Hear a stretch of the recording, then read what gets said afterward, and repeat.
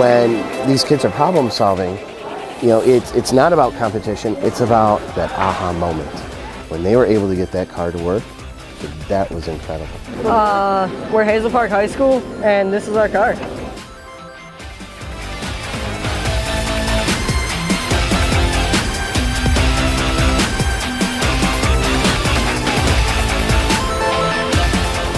Right now we're having issues like turning and getting enough traction.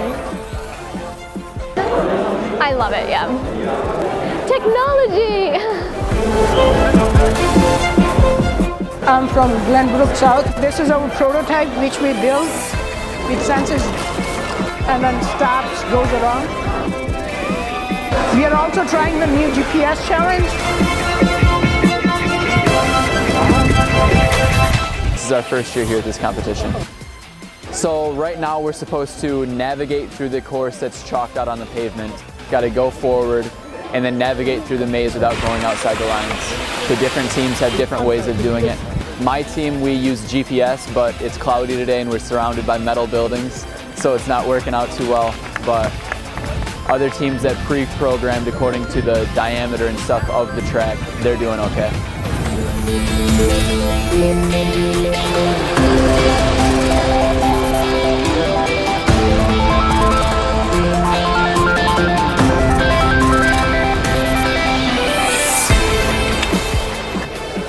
We basically blew our shunt. It stopped working. This is the best car we've had, too. By far. After not running last year really well, this has been incredible. We came out here with either vehicle working, so some were skeptical. 5 minutes before our figure eight, kids figured it out.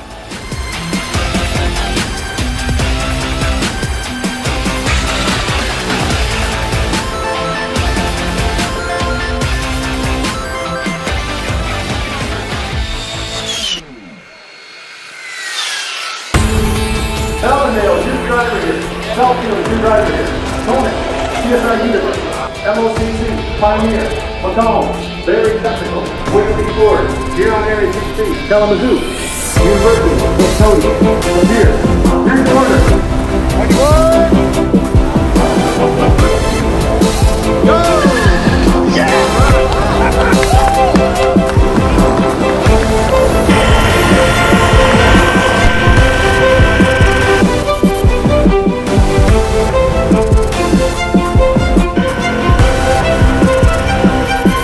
This is our team's first year. I mean, this was an amazing experience so far, and I mean, the entire competition is pretty impressive.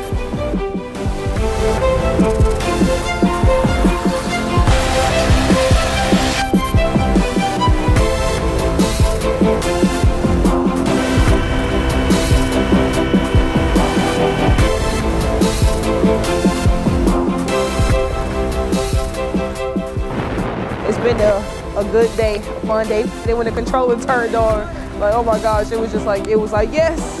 Persevere, yeah. Perseverance.